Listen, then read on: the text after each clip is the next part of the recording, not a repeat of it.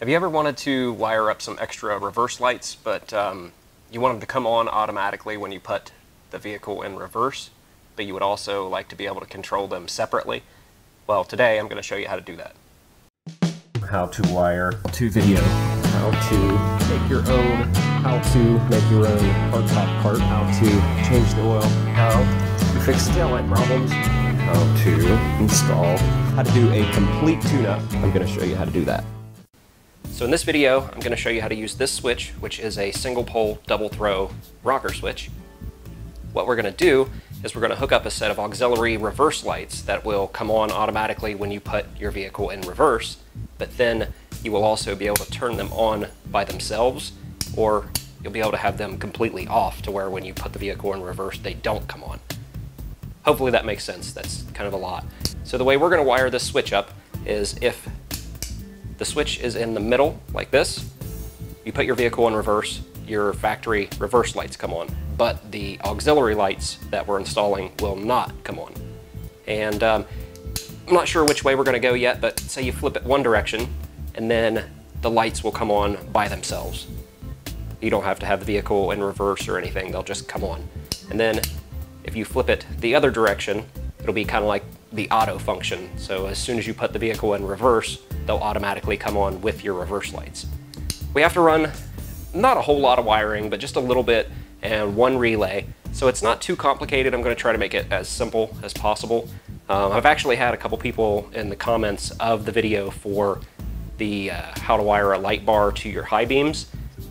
Some people in the comments were asking how to do a set of reverse lights with a rocker switch, because in the other video I used a toggle switch, and most people don't use like the old metal toggle switches anymore, so they wanted to know how to do it with these. I don't have any plans of actually putting any permanent reverse lights on Project Renegade here, so I just made up this little rig using these little cheap lights, an old piece of MDF that I had, and a little piece of 2x4 that's been ripped down to fit inside of the receiver or trailer hitch. And then what I've done is on the back side, let me show you,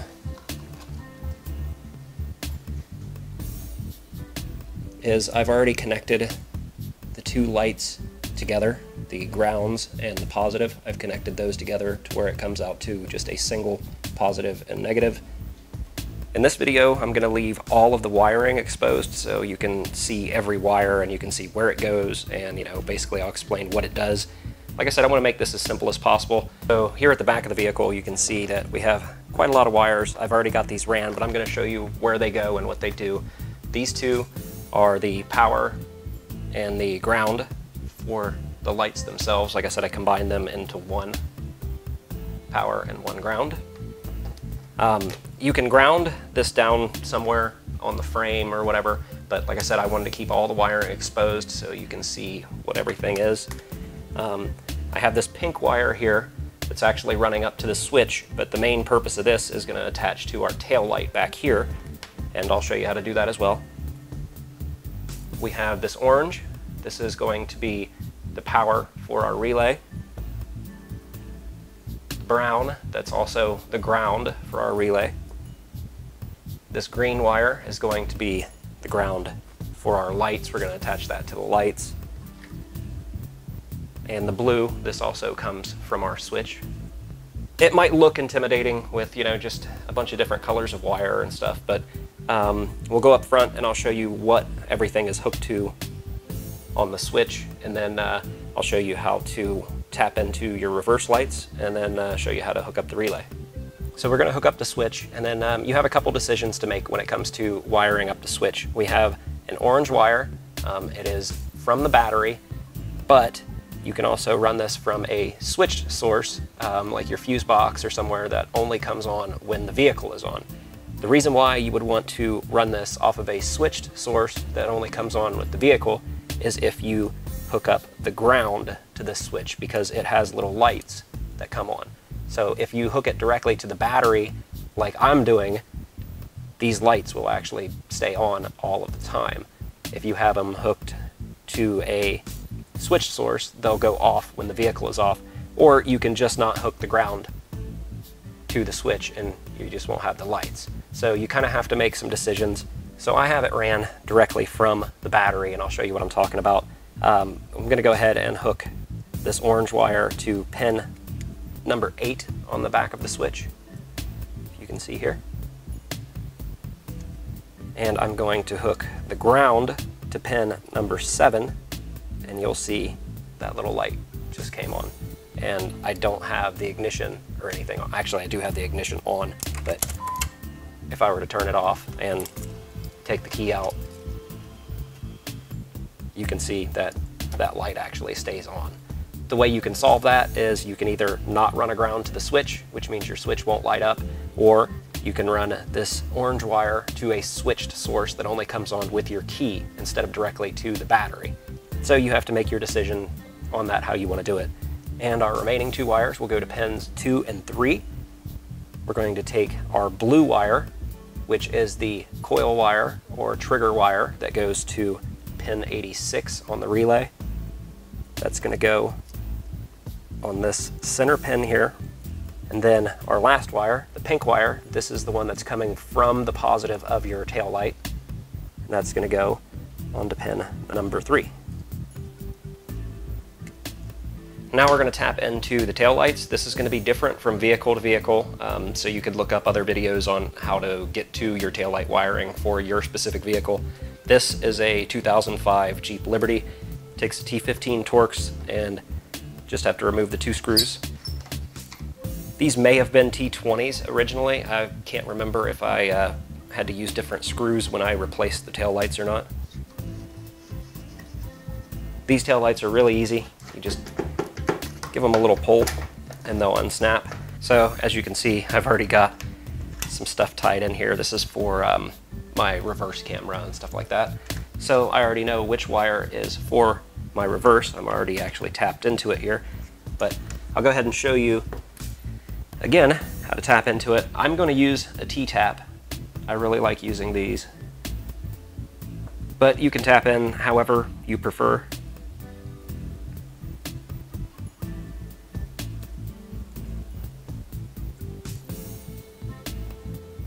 If you want to get some pliers or something, I'm going to use my strippers because they have little pliers on the end.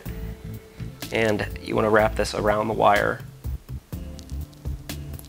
and just squeeze till it clicks, and then you're spliced into that wire. These come in different colors for different sizes, so make sure you use the right size. Then our pink wire that we hooked up to the switch, if you remember, we added a little male terminal to the end of it, and that is going to go right into this little slot on our T-tap.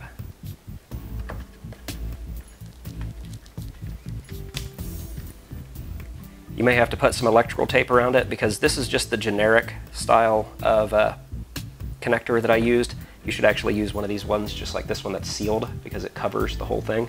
And then I'm going to go ahead and put the tail light back in, and I'm just going to kind of leave the wire hanging out. Like I said, I want to keep all of the wire out so everyone can see exactly where the wire is coming from and what it's doing. So we're going to take our relay, and the relay doesn't have to be back here in your back seat like I'm showing you. I'm just showing this so everything is out in the open, like I said before. This can be underneath the hood. You can have it, behind one of the side panels in your vehicle. If you get a waterproof relay, you can put it underneath the vehicle if you want. It can pretty much go wherever you want. But now I'm just going to show you the simple connections that we have to make. The pin numbers on these relays are pretty universal. Just about all relays are going to have these same pin numbers and locations. So we're going to take the relay just like this and then flip it straight down. You don't have to do this, but I'm just showing you so you can see the pattern and the orientation. This is pin number 30. This is going to be our power. We have an orange wire. This comes directly from the battery. This is not the same orange wire that is on the switch. These are both ran from the battery though. And that's going to go onto pin 30. So you want direct power from your battery onto pin 30 of the relay. Pin 85 is going to be our ground, and our brown wire here is our ground. Pin 86 over here on this side is our coil or our trigger wire, which is blue that came from our switch. And the last connection that we need to make to the relay is going to be on pin 87, and that is the positive to our lights. So I need to put a connection on the end of this. And again, this is the positive wire coming from our lights, and it is going to go onto pin 87 of the relay. There's still no power coming from the battery or anything as of yet. The switch doesn't have power, this doesn't have power, none of it's actually hooked to the battery yet while we're hooking all this up so we don't short anything out. We have this green wire that is coming from a ground, and we're going to hook it to the ground for our lights. Now again, you can ground these lights pretty much anywhere, like down where you have them mounted and stuff like that, but again, like I said, I just wanted to keep everything in view so you can see where everything is and what it does basically. Now, if you saw this pink wire over here, you remember that is tapped into our factory reverse positive, and that was the one that goes up and hooks to the switch. Now all we have to do is connect our power to the battery, and this is actually done. We're up here at the battery, and like I said, I've got my ground and my power up here. You don't have to run your ground for, I don't know how many times I've said that, you don't have to run your ground all the way to your battery. But I'm just doing so you can see, again, for the 12th time, everything that I'm doing.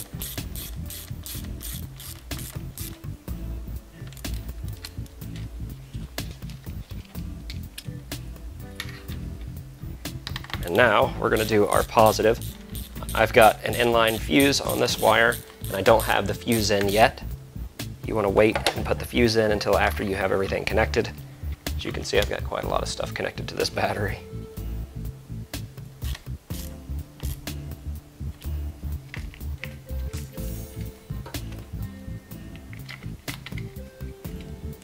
Okay, I'm going to show you basically how it works so you can see everything from a little bit of a distance. As you can see, the switch is in the neutral position. If I flip it down, the reverse lights come on.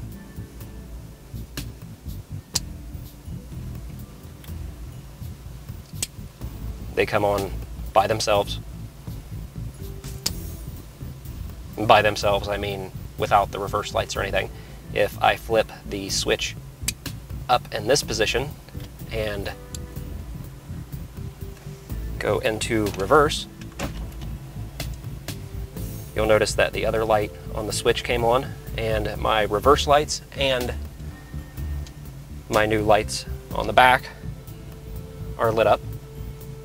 It looks kind of ridiculous. Like I said, I didn't want any permanent lights back there. That's why I have this little rig set up.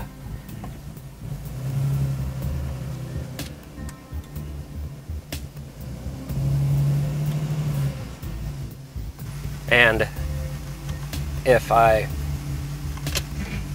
take it out of reverse, the lights will go off, which you probably can't see, so let me go back out here.